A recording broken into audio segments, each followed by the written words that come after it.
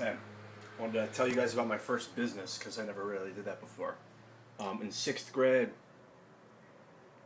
I used to go down to the candy store and buy candy when it was 1 penny, just the penny candy. And I'd just get bags of it. Like I walked a dog, or had an allowance or something very small. I didn't really have an allowance. I remember getting a job walking a dog.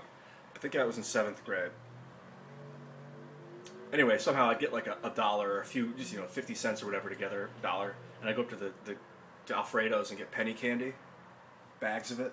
I'd just fill it up, and then bring it back and set out a bench out in front of my house and sell them for 10 cents to the neighborhood kids, whoever was walking by.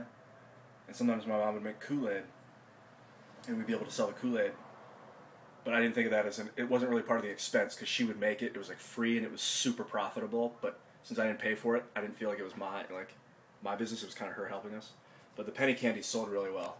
And I had a game where I would take my bicycle and turn it upside down on the handlebars so that the front wheel was like up. And I had a bag of clothespins.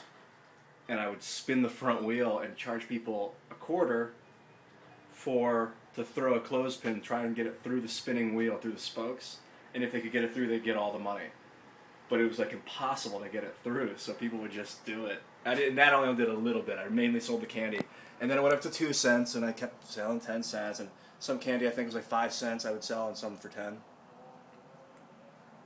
That was kind of my first business. And I tried to sell it at school, but a guy blackmailed me. It was like, sell it to me for cheap, or I'll tell the teachers you're selling it. Jason Moyer, you fucker, wherever you are. I don't actually hold a grudge. You taught me a good lesson.